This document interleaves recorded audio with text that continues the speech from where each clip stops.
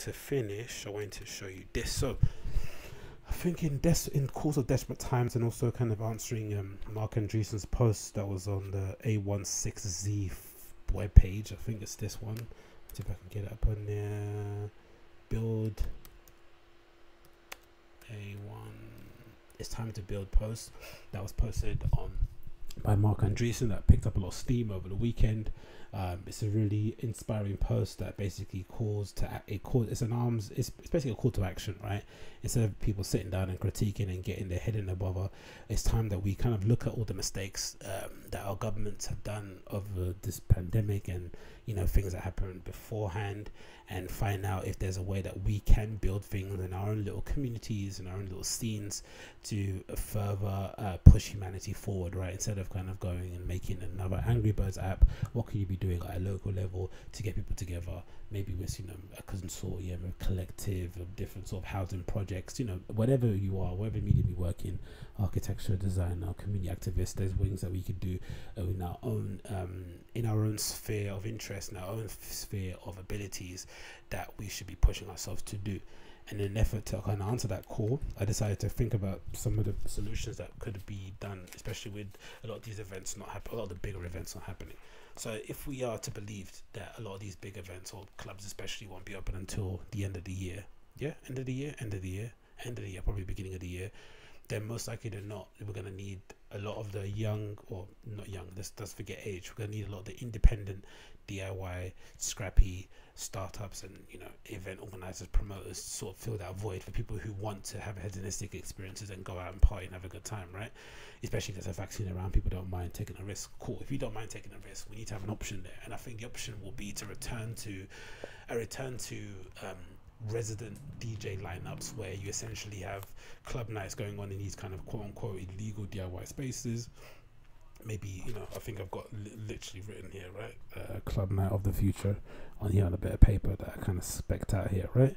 So you've got capacity about 50 to 150 people, so it could be anywhere from like a kind of reappropriated coffee shop, a little art gallery somewhere, a warehouse, a location. It could be anywhere that you are kind of residing. Line up again.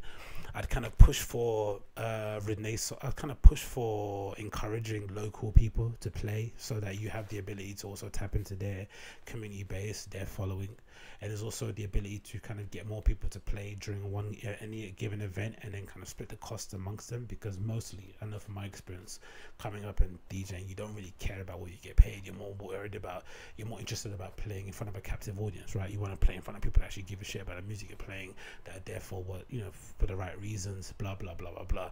So if you're able to spread the cost amongst 6 people as opposed to booking 1 mega or 2 mega stars, it makes that better. Then you can invest in other things, production cost, bar, I don't know, maybe getting some legit security down, like loads of cool things like that will go really well.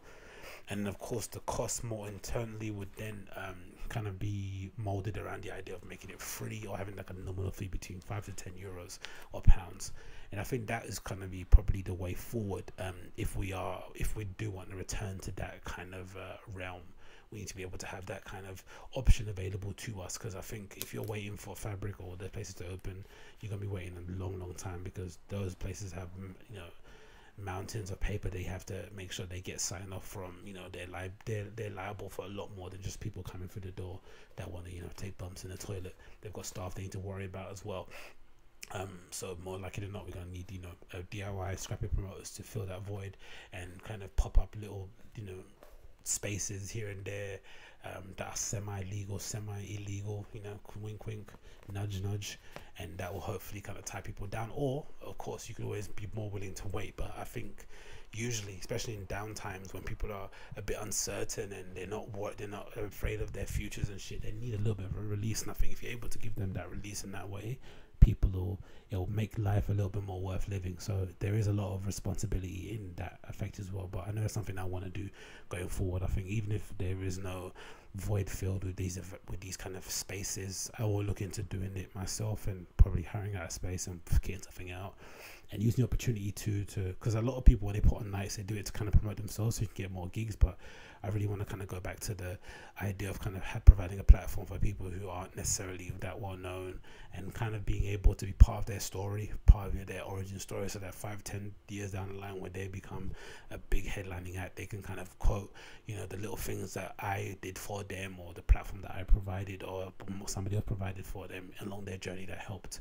And then I think those kind of stories will inevitably help to kind of change the culture overall. So we're not just, you know, it's just so frustrating for me personally, you know, going out to club nights and, you know, all these areas, and you're just seeing the same people that you see when you go to Berlin, when you go to these other countries in Europe, playing in the same venues that you got here, all these big headline acts. You're not necessarily seeing the people that are local, that intrinsically tied to that local scene. That's what you want to see. You want to get a feel for what those people actually listen to day in, day out, and more likely than not, it's not going to be these massive names that we know who are always in the top 20 or 30 list of voted people. So that's something that I kind of proposed there in my kind of plan, in my little black book that I'm writing. So yeah, hopefully that happens. Who knows?